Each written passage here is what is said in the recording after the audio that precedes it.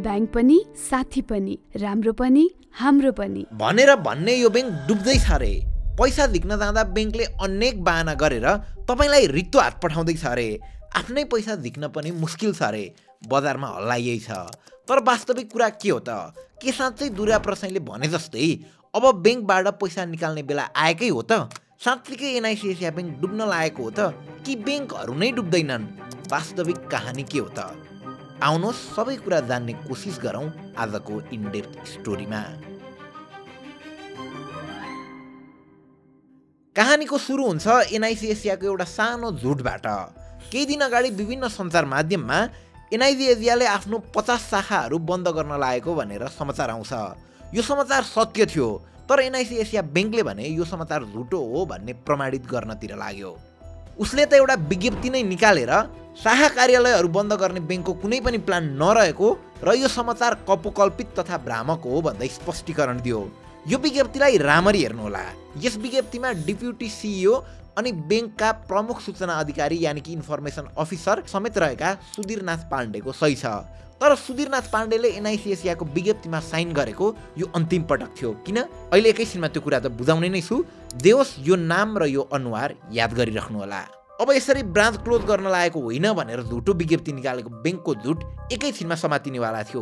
किनकि नेपाल राष्ट्र ब्याङ्कका सहसूचना अधिकारी डाक्टर भागवत आचार्यले NIC एसिया ब्याङ्कले 50 वटा शाखा बन्द गर्नलाई नेपाल राष्ट्र ब्याङ्कलाई पत्रचार गरेको भनेर यो हो टिभीसँगको अन्तर्वार्तामा स्वीकार्छन्। शाखा बन्द गर्नका लागि निवेदन दिएको सही कुरा हो, तर वास्तवमा कुनै जमाना NIC एसिया ब्याङ्कले पर्याप्त फिजिबिलिटी स्टडी नै नगरी हतारमा देशैभर शाखा खोलेको खोलै थियो। अझ शाखारहित ब्याङ्किङ सेवा भनेर गाउँका ससाना पान पसलहरूलाई समेत एउटा टेबल राखेर NIC एसिया ब्याङ्कको ब्रान्च चलाउन दिएको थियो। कति ट्रोल नै आउने गर्थे। लिपुलेकको जग्गा वास्तवमै फिर्ता आयो भने सुरुमा NIC एसिया ब्याङ्क गएर त्यहाँनिर आफ्नो शाखा खोल्छ भनेर। जे होस्, कुनै जमाना वाइल्ड रूपमा NIC एसियाले आफ्नो शाखा विस्तार गर्न लागेको थियो र ती शाखाहरू केही समय मजाले चलेका पनि थिए। तर देशमा आर्थिक मन्दी बढ्दै गयो। सधैँ भने जस्तो कहाँ हुन्थ्यो र? ती शाखाहरूले आफ्नो खर्च नै धान्न नसकेपछि ती च्याउसरी खुलेका शाखाहरू बन्द गर्ने NIC एसियाको बोर्डले निर्णय गर्यो र उक्त निर्णयलाई लिएर नेपाल राष्ट्र ब्याङ्क समक्ष पुग्यो। नेपाल राष्ट्र ब्याङ्क नेपालको सेन्ट्रल ब्याङ्क हो। शाखा खोल्न र बन्द गर्न राष्ट्र ब्याङ्कको अनिवार्य स्वीकृति लिनुपर्छ। तर NIC एसिया ब्याङ्कले शाखा बन्द गर्न राष्ट्र ब्याङ्कलाई पत्रचार गरेको कुरा सुनाउनुको साटो एक त समाचार लुकायो र जब यो न्युज बाहिर मिडियामा आयो त्यस पछाडि झुटा विज्ञप्तिहरू निकाल्नतिर लाग्यो र विज्ञप्तिमा साइन गर्न लगायो आफ्नो इन्फर्मेसन अफिसर सुधीर नाथ पाण्डेलाई। यसरी आफूले नै साइन गरेको विज्ञप्ति जब राष्ट्र ब्याङ्कका सहसूचना अधिकारीले गलत हो भनेर प्रमाणित गरिदिन्छन् तब भने ब्याङ्कले आफूलाई गलत इन्फर्मेसनमा साइन गराएको अनि बदनाम गर्न खोजेको भन्दै सुधीर नाथ पाण्डेले NIC एसियाबाट राजीनामा घोषणा गरेर बाहिरिन्छन्। धेरै लामो समय सोही ब्याङ्कमा काम गरेका सिनियर ब्याङ्कर र डेप्युटी CEO समेत रहेका पाण्डेले ब्याङ्कभित्रको कालो कर्तुत देखेका थिए। राष्ट्र ब्याङ्कको इन्स्पेक्सन ब्याङ्कमाथि चलिरहेको छ। अब धेरै कुरा बाहिर आउनेवाला छ। उस्तै परे आफूहरू जेल नै जानुपर्ने हुनसक्छ भन्ने बुझेका उनले धेरै पहिला बोर्ड समक्ष आफ्नो राजीनामा बुझाएका थिए। तर ब्याङ्कको गुडविल बिस्तारै डाउन भइरहेको बेलामा अझ सिनियर ब्याङ्करले नै राजीनामा गर्ने हो भने त्यसले ब्याङ्कलाई थप ड्यामेज गर्छ भन्दै बोर्डले उनको राजीनामा स्वीकृति नै गरेको थिएन। तर यसपटक अति नै भएपछि उनलाई जबरजस्ती गलत इन्फर्मेसनमा साइन गर्न लगाएपछि अब ब्याङ्किङ क्षेत्रमै फर्किन्न भन्दै उनले ब्याङ्क नै छाडिदिन्छन्। वास्तवमा ब्याङ्कभित्र अति नै भइरहेको थियो। नेपाल राष्ट्र ब्याङ्कको रेगुलर इन्स्पेक्सनमा NIC एसिया ब्याङ्कले नियम मिचेर घर कर्जा अर्थात् होम लोन दिएको देखिन्थ्यो। राष्ट्र ब्याङ्कले जारी गरेको एकीकृत निर्देशिका 2080 अनुसार ब्याङ्क तथा वित्तीय संस्थाहरूले आफूले दिने लोनको 25% मात्र घर जग्गामा दिन पाउँछ। तर NIC एसिया ब्याङ्कले भने 30% भन्दा बढी लोन घर जग्गामा प्रवाह गरेको देखिन्थ्यो। जसरी कुनै बेला NIC एसिया ब्याङ्कले कुनै फिजिबिलिटी स्टडी नै नगरिकन बटाबट शाखा खोल्दै थियो, त्यसरी नै लोन लिन आउनेहरूलाई पनि घर जग्गा धितो राखेर बटाबट लोन दिँदै थियो। अब घर र जग्गा धितो राखेर लोन लिएपछि मासिक किस्ता त तपाईँले बुझाउनै पर्ने हुन्छ। तर तपाईँले निश्चित केही महिनासम्म लगातार किस्ता तिर्न सक्नु भएन भने ब्याङ्कले तपाईँको धितो लिलाम प्रक्रिया अगाडि बढाउँछ। NIC एसियाले त्यही गर्दियो। राम्रो ठाउँमा चिल्ला भवन या जग्गाहरू देख्ने बित्तिकै उसको 3 नेत्र बल्यो र त्यस्ता व्यक्तिहरूलाई खोजी ती घर जग्गाहरू धितोमा राखेर तिर्न सक्ने भन्दा पनि बढी लोन दियो र पछि लोनको किस्ता तिर्न नसके पछाडि थबक्क घर जग्गा लिएर गइदियो। अझ कतिपय केसमा त गुण्डाकै प्रयोग गरेर घरहरू खाली गरायो र कुटपिट पनि गर्यो भन्ने खाले कुराहरू पनि बाहिरिएका छन्। अहिले भट्टाभट आफ्नो नाममा आएका ती घर जग्गाहरू उसले बिक्रीमा राखेको छ। जस्तै इटरीको चोकैमा भएको यो घर जग्गा र बुट्रोलको यो जग्गा लौन कसैले किनिदिनु पर्यो भन्दै उसले बिक्रीमा राखेको छ। अब ब्याङ्कले यही क्रममा अर्को एउटा डेटालाई पनि म्यानिपुलेट गरिदिन्छ र त्यो हो NPL। NIC एसियाको म्याक्सिमम प्रब्लम यही NPL मै गएर जोडिन्छ। अब बुझौँ यो NPL भनेको चाहिँ के हो त? NPL अर्थात् नन पर्फर्मिङ लोन, नेपालीमा भन्दा निष्क्रिय कर्जा अनुपात हो। मानव ब्याङ्कले 1 करोड लोन दिएको छ र त्यो मध्ये 1 लाख रुपियाँ चाहिँ उठाउनै नसक्ने छ भने ब्याङ्कको NPL 1% भयो। अब यो NPL 5% भन्दा माथि गयो भने ब्याङ्कको हालत खराब छ भन्ने बुझिन्छ। NIC एसियाको NPL 1.1 छ भनेर उसले दाबी गर्छ, तर यो पनि म्यानिपुलेटेड डेटा हो। यहाँभित्र के खेल भइरहेको छ भने मानव तपाईँले ब्याङ्कबाट 1 करोड ऋण लिनु भएको छ र त्यसलाई तपाईँले तिर्न सक्नु भएन भने ब्याङ्कले त्यसलाई नन पर्फर्मिङ लोनको रूपमा लिनुपर्ने हुन्छ। तर यहाँ NPL धेरै देखिने डरले ब्याङ्कले तपाईँलाई उल्टै ऋण थपिदिन्छ। त्यो ऋण तपाईँको हातमा नपुग्दै त्यहीबाट तपाईँले तिर्नुपर्ने ब्याज काटिदिन्छ। मतलब तपाईँले लिएको ऋणको ब्याज तिर्नलाई तपाईँले सक्नु भएन भने ब्याङ्कले फेरि त्यही ब्याज तिर्नको लागि भनेर ऋण दिन्छ। यता ब्याङ्कको किस्ता सबै टाइममै आइरहेको छ भन्ने देखिन्छ, तर तपाईँको ऋण भने बढेको बढै छ। तपाईँको ऋण तिर्ने क्यापेसिटी बढेको छैन, ऋण चाहिँ बढै छ। हो यही कारणले गर्दा NPL को डेटा कम देखिएको हो। अब अहिले रियलमा NPL को डेटा बाहिर ल्याउने हो भने ब्याङ्कको हालत कति खराब छ भन्ने कुरा स्पष्टसँग देखिन्छ। राष्ट्र ब्याङ्क आफैले पनि यस्तो स्थिति देखियो भने ब्याङ्किङ सिस्टम नै कोल्याप्स हुन्छ भन्ने देखेर ऋण तिर्न नसकेकाहरूलाई थप ऋण दिन मिल्ने गरी पुनरातालिकीकरणको नियम ल्याएको छ। झट्ट हेर्दा व्यवसायीहरूलाई राम्रो होस् भनेर ल्याइए जस्तो देखिए पनि यही लुपहोलको प्रयोग गरेर ब्याङ्कहरूले आफ्नो NPL लुकाउने गर्छन्। यही क्रममा यो सबै देखेर बसिरहेका दुर्गा प्रसाईको इन्ट्री हुन्छ। उनले NIC एसिया ब्याङ्क डुब्दैछ र बचतकर्ताले चाँडो आफ्नो पैसा निकाल्नु होला भनेर स्ट्याटस लेख्छन्। पछिल्लो समय सहकारी र ब्याङ्कहरूको खेदो खनिरहेका दुर्गा प्रसाईको यो स्ट्याटस पछाडि लगानीकर्तामा यसले थप प्यानिक सिचुएसन क्रिएट गर्छ। जस्तै पछिल्लो 1 हप्तामा हरेक दिन NIC एसिया ब्याङ्कबाट 1 अर्ब भन्दा बढी रकम बाहिरिरहेको छ। यसो त अघिल्लो महिना पनि NIC एसिया ब्याङ्कबाट एकै महिना 14 अर्ब रुपियाँ निकालिएको डेटा नेपाल ब्याङ्कर सङ्घले सार्वजनिक नै गरेको छ। अब केही वर्ष अगाडि नेपाल बङ्गलादेश ब्याङ्कको एउटा घोटाला प्रकरण कान्तिपुरमा छापिएको थियो। त्यसको भोलिपल्ट ब्याङ्कबाट पैसा निकाल्नेको लामो लाइन लागेको थियो। त्यस पछाडि राष्ट्र ब्याङ्कले नै ब्याङ्कलाई टेकओभर गर्नु परेको थियो। तपाईँलाई पनि लाग्न सक्ला NIC एसियामा त त्यस्तो लाइन देखिएन नि, यति धेरै नेगेटिभ समाचारहरू आइरहेछन्, के भइरहेछ त भन्ने लाग्न सक्छ। यसको मेजर कारण हो अनलाइन र मोबाइल ब्याङ्किङ। ग्राहकहरू ब्याङ्कमा पैसा निकाल्नको लागि लाइन बस्नै गएनन्, बरु आफ्नो मोबाइल वा कनेक्ट IPS को प्रयोग गरेर ब्याङ्कमा भएको आफ्नो पैसा अर्कै ब्याङ्कमा ट्रान्सफर गरिदिए। यहाँनिर चाहिँ ब्याङ्कलाई थोरै भए पनि टेक्नोलोजीले साथ दिएको देखिन्छ। इमेजिन गर्नुहोस् NIC को ब्रान्चेसमा सबै ग्राहक पैसा लिन लाइन लाग्नु परेको भए कति बढी प्यानिक सिचुएसन क्रिएट हुन्थ्यो होला।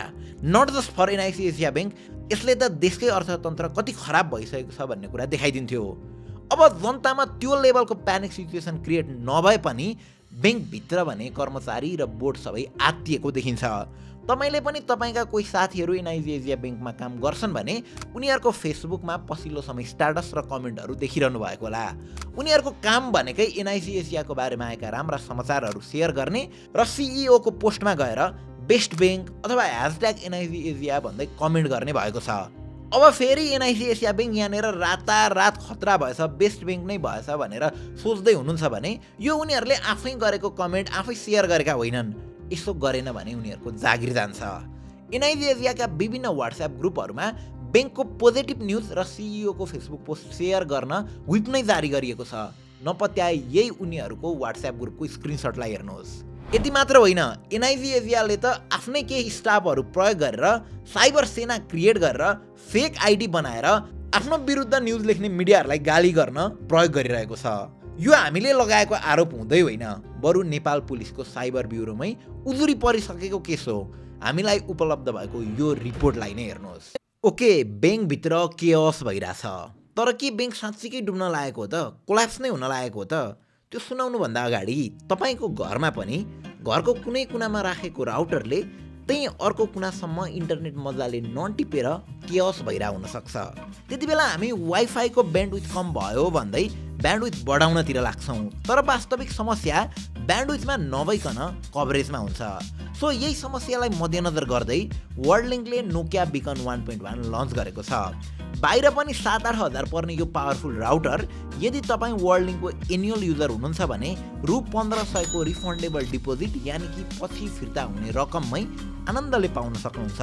अझ 1 वर्ष होइन 3 महिनाको मात्र प्याकेजको सब्सक्रिप्सन लिनुभएको छ भने पनि त्यही 1500 डिपोजिटमा 1000 रेन्टल चार्ज प्लस भ्याट थपेर नोकिया बिकन 1.1 घरमा जडान गरी घरको जुनै कुनामा पनि इन्टरप्सन बिना नै स्ट्रङ अनि सिमलेस वाइफाई कनेक्सन पाइरहन सक्नुहुन्छ। अब जोड्ने कि नजोड्ने भन्ने कन्फ्युजनमा हुनुहुन्छ भने तल डिस्क्रिप्सनमा दिएको लिङ्कबाट जानुभयो भने राख्ने कि नराख्ने भन्ने डिसिजन गर्नु अगाडि 15 डेजको फ्री ट्रायल पनि पाउनुहुन्छ। सो त्यस पछाडि आफै डिसाइड गर्न सक्नुहुन्छ राख्ने नराख्ने भनेर। Okay, back to the video. ब्याङ्कहरू कोल्याप्स हुन्छन् हुँदैनन् अथवा NIC एसिया ब्याङ्क बन्द हुन्छ कि हुँदैन त्यो बुझ्नु अगाडि हामीले ब्याङ्कहरूले कसरी काम गर्छन् त्यो बुझ्न एकदमै आवश्यक छ। जब तपाईँको पैसा लगेर ब्याङ्कमा जानुहुन्छ तब ब्याङ्कले त्यसलाई कुनै लकरमा लगेर सेफली चाबी लगाएर राख्ने अनि तपाईँले मागेको बेला त्यही चाबी थपक्क खोलेर तपाईँको हातमा पैसा राखिदिने हुँदैन। तपाईँले ब्याङ्कमा राखेको पैसा ब्याङ्कले अरूलाई लोनमा दिन्छ। सुरुमा त तपाईँले राखेको पैसाको 10% आफ्नो भल्टमा राख्छ र बाँकी 90% आफै लगानी गर्छ या अरूलाई लोनमा दिन्छ। अलि बढी इन्ट्रेस्टमा अरूलाई लोनमा दिन्छ र त्यहीबाट आएको इन्ट्रेस्टको सानो हिस्सा तपाईँलाई पनि दिन्छ। यसरी भनौँ तपाईँले ब्याङ्कलाई आफ्नो पैसा सेफली राख्नको लागि होइन, ब्याङ्कलाई सापट्टिमा चलाउनको लागि दिँदै हुनुहुन्छ। अब तपाईँको पैसा ब्याङ्कले चलाए बापत तपाईँलाई धन्यवाद स्वरूप अलिकति इन्ट्रेस्ट यानि कि ब्याज दिन्छ। जस्तै तपाईँले ब्याङ्कमा 1 लाख रुपियाँ डिपोजिट गर्नुभयो भने ब्याङ्कले आफ्नो भल्टमा 10% यानि कि 10,000 रुपियाँ मात्र राख्छ र बाँकी 90,000 रुपियाँ लोनमा दिन्छ। ब्याङ्कसँग तपाईँको पुरा पैसा हुँदै हुँदैन। जस्तै कुनै ब्याङ्कले मेरो 3 खर्बको डिपोजिट छ भनेर क्लेम गर्छ भने त्यो ब्याङ्कको भल्टमा वास्तवमा जम्मा त्यसको 10% यानि कि 30 अर्ब मात्र छ, जुन NIC एसिया ब्याङ्कको केस हो। बाँकी पैसा त उसले कतै लगानी गरेको छ, लोनमा दिएको छ। र अब भोलिको दिनमा नयाँ डिपोजिट नआइकन पुराना कस्टमर्सले आफ्नो पैसा विथड्र गर्न आए भने त्यति बेला ब्याङ्कले 30 अर्बसम्म मात्र रिटर्न गर्न सक्छ। त्योभन्दा बढी पैसा त उसँग छँदै छैन किनकि त्यो पैसा मल्टिप्लाई भएर मार्केटमा घुमिरहेछ। सो तपाईँको पैसा ब्याङ्कसँग छँदै छैन। NIC एसिया ब्याङ्क मात्र होइन, मोडर्न ब्याङ्किङ सिस्टमको जुनै पनि ब्याङ्कमा तपाईँले लगेर पैसा हाले पछाडि त्यो पैसा ब्याङ्कसँग हुँदैन। हाम्रो मोडर्न ब्याङ्किङ सिस्टम यसरी नै चलेको छ, सबै कुरा विश्वासमै अडिएको छ। म यहाँ पैसा होइन, आफ्नो विश्वास जम्मा गर्न आउँछु। तपाईँको ब्याङ्कले तपाईँहरू सबैजना एकैचोटि पैसा फिर्ता लिन आउनुहुन्न भनेर विश्वास गर्छ र तपाईँले पनि मैले लिन गएको बेला ब्याङ्कले पैसा दिइहाल्छ नि भनेर विश्वास गर्नुहुन्छ। कस्तो प्याराडक्सिक छ नि है। जुन दिन ब्याङ्क अथवा तपाईँको इन्डबाट दुईटा मध्ये कुनै इन्डबाट यो विश्वास टुट्छ ब्याङ्किङ सिस्टम फेल हुन्छ र त्यो ब्याङ्क डुब्छ। सो ब्याङ्क डुब्दैन भन्ने चाहिँ गलत हो। एकैचोटि प्यानिक सिचुएसन क्रिएट भयो र सबैले ब्याङ्कबाट पैसा निकाल्न थाले भने ब्याङ्क रनको सिचुएसन क्रिएट हुन्छ। ब्याङ्कले तपाईँको पैसा तिर्न सक्दैन, तपाईँको पैसा फेरि तिर्दै नतिर्ने भन्ने पनि हुँदैन। राष्ट्र ब्याङ्कले टेकओभर गरेर ब्याङ्कको आफ्नो सम्पत्तिहरू बेचेर जुन त्यो 90% पैसा ब्याङ्कले कतै लगानी गरेको छ नि हो त्यही उठाएर ब्याङ्कमा डिपोजिट गरेको पैसा तपाईँले फिर्ता पाउनुहुन्छ। ढिलो चाँडो ब्याङ्कले आफ्नो सम्पत्ति बेचेर अथवा लोन उठाएर तपाईँको पैसा त देला, तर त्यतिन्जेलसम्म तपाईँको हालत अहिलेका सहकारी बचतकर्ताको जस्तै भइसकेको हुन्छ। र अर्को कुरा, इनकेस ब्याङ्क डुबिहाल्यो भने पनि कर्जा सुरक्षा कोषले तपाईँको 5 लाखसम्मको बचतको सुरक्षा गरेको हुन्छ, यानि कि 5 लाखसम्म पैसा फिर्ता पाउनुहुन्छ। अब त्योभन्दा बढी बचत छ भने चाहिँ तपाईँको ब्याङ्क डुब्यो भने तपाईँको पनि पैसा डुब्छ। तर यसरी प्यानिक सिचुएसन नै क्रिएट भयो र यस्तै कवर्गको ब्याङ्क डुबिहाल्यो भने त देशकै इकोनोमिक अवस्था गम्भीर छ है भन्ने देखिन्छ। ब्याङ्किङ सिस्टमबाटै मान्छेको विश्वास उठ्छ र एउटा ब्याङ्कको ढुङ्गा झर्दा पुरै ब्याङ्किङ सिस्टममा पहिरो जान्छ। सो यो सिचुएसन क्रिएट नहोस् भनेर नेपाल राष्ट्र ब्याङ्कले ठुलो भूमिका खेल्छ। जस्तै NIC एसिया ब्याङ्ककै केसमा पनि राष्ट्र ब्याङ्कले डोन्ट प्यानिक, ब्याङ्क यति सजिलै डुब्दैन भन्दै आएको छ। नेपाल ब्याङ्कर एसोसिएसनले पनि NIC एसिया नडुब्ने आश्वासन दिँदै आएको छ। सरकार समेत लागि परेको छ ब्याङ्क बचाउनलाई। सो हाम्रै सुरुको प्रश्नमा आउँ, NIC एसिया ब्याङ्क डुब्ला त? एन्सर सजिलो छ। तपाईँले जे सोच्नुहुन्छ त्यही हुन्छ। तपाईँ लगायत ब्याङ्कका सम्पूर्ण बचतकर्ताले ब्याङ्क डुब्ने रहेछ भनेर एकैचोटि पैसा निकाल्न जानुभयो भने ब्याङ्क डुब्छ, होइन ब्याङ्क कहाँ डुब्छ भनेर आनन्दले सुत्नुभयो या थप पैसा डिपोजिट गर्दै जानुभयो भने bank डुब्दैन। As simple as that. सब विश्वासकै खेल हो। अब नेपालको हालको इकोनोमिक स्ट्याटस हेरेर FATF ले नेपाललाई ग्रे लिस्टमा किन राख्न खोज्दैछ त्यो बुझ्नको निम्ति यो अर्को भिडियो हेर्न नछुटाउनुहोला। हस्त। Thank you for watching.